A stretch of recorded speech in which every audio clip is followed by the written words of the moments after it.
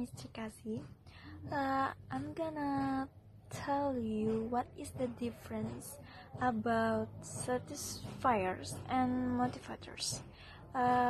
Firstly, we have to know what is the definition of motivator and satisfactions. So the motivator is the reason that a person satisfaction. So that fiction is that a person retrieve from his job. So motivator is the reason, and the satisfaction is the benefits of the goals that will she or he get from his job. Okay, difference from the article or the theories from Frederick Herzberg, who argued that many other features listed above do not in fact motivate people.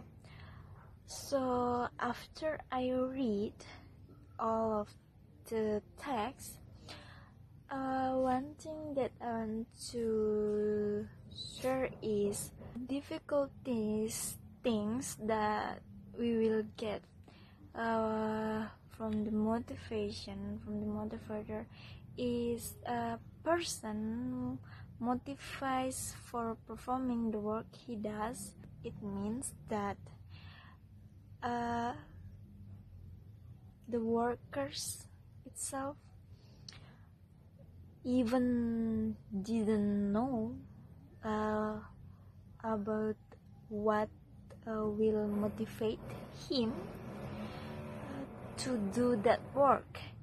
And the difficulties thing, so because people define satisfaction different way, it means that every people have their own goals, have their own satisfaction and dissatisfactions about his job. So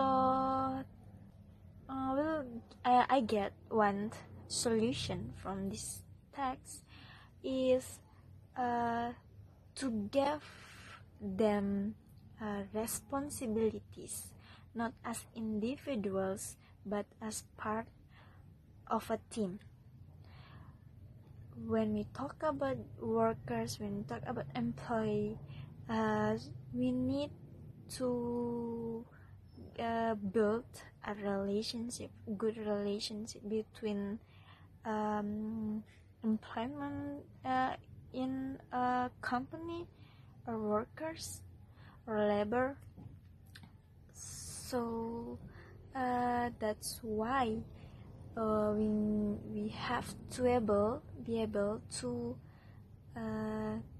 make to work as a team, not as individuals, and hold our own responsibilities. So I think that's all from me. I'm sorry because it's too long.